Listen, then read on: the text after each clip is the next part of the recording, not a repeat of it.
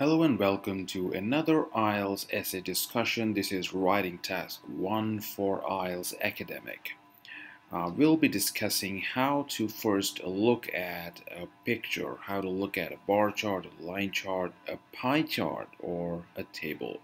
There are no standard set of rules that you need to follow. The only rule here is to observe carefully.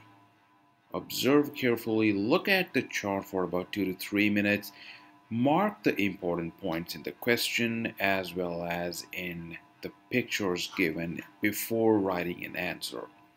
This is absolutely essential since I've seen students making a number of mistakes just related to the information given in the question. So let us first go through it. You have two pictures. Number one is a pie chart, and it's mentioned over here. The pie chart below shows, and another is a table.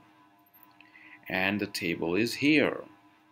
The pie chart below shows the main reasons why agricultural land becomes less productive. Now let us look at the pie chart shown in the picture before proceeding to the table. So instead of main reasons, the question talks about causes of why agricultural land becomes less productive. Less productive is changed to land degradation, and this is for the whole world. The table shows how these causes affect three regions of the world during the 1990s. Now, the same causes, what are the causes? The main reasons are, or the main causes are, number one, deforestation, number two, overcultivation, number three, overgrazing, and finally, number four, others. Let us proceed.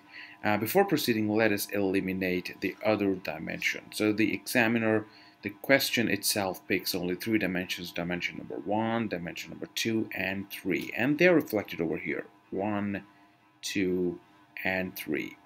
Now this is for the whole world. This is for the three regions. Region number one, North America; region number two, Europe; and region number three, Oceania. Remember, it's absolutely important to note that all the numbers are in percentage. So the units are in percentage. The unit is not hectares or acres, it's the percentage. And your answer must use this word percentage or proportion. Percentage or proportion in your response. It's absolutely essential.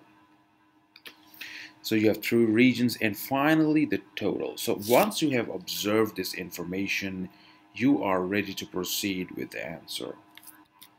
Now your first body paragraph, I'm not going to discuss the introduction or the overall portion. Your first paragraph should be about the first picture, which is a pie chart. Now here the point worth mentioning is the order in which things are proceeding. The highest proportion is that of overgrazing, and you have to keep in mind the main reasons.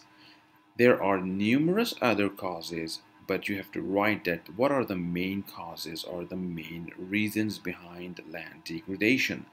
Agricultural land degradation, if you want to add the word agricultural over here. Okay, so the order is that there's overgrazing, which is more than deforestation, which is more than overcultivation. So mark this during your brainstorming part, and do not write the answers right away. Just first collect the trends, the main features, the comparisons before writing the answer. So here, all I can see in pie chart is that for the worldwide agricultural land degradation, the order is 1, 2, and 3. Now as far as, let me change the color. Now as far as the table is concerned, let me choose the green one. As far as the table is concerned, it is always better to move in two dimensions. Dimension 1 is horizontally, dimension 2 is vertically. So can you see any main features, major trends in these two dimensions? Let us proceed. So first, let us proceed horizontally. Region 1, North America. Can you see something in this row?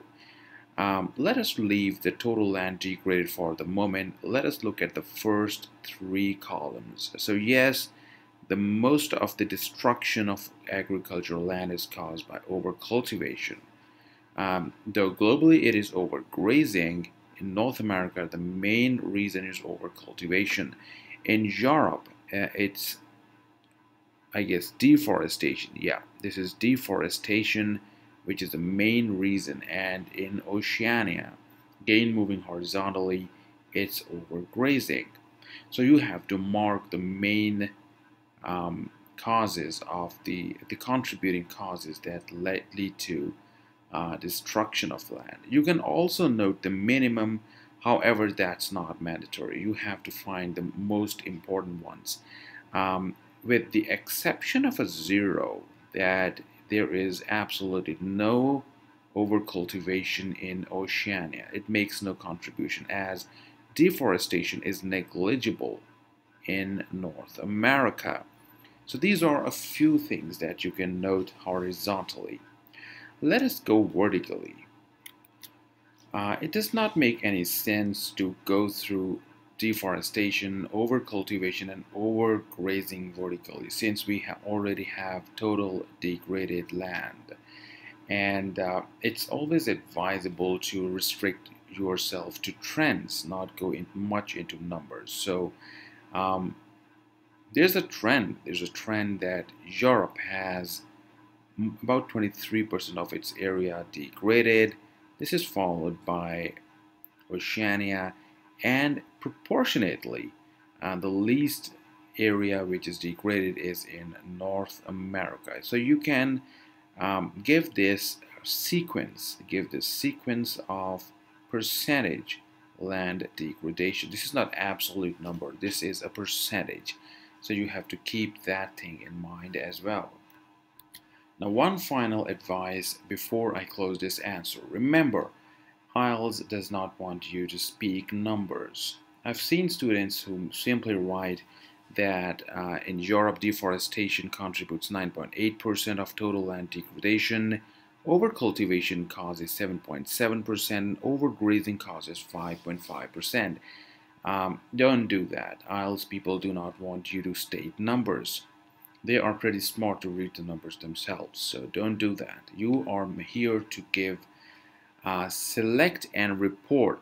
It's clearly written main features and make comparisons where relevant. So you have to just find out main features. You can sprinkle numbers like icing on the cake. There is no need to specifically mention each number. You have to focus on the trends, on main features, these sequences, these orders, the order of things. This is also a trend, a main feature, a sequence, and that should do the magic for you. So I hope you liked the video, subscribe to the channel, and stay tuned for more interesting stuff. Thank you for watching.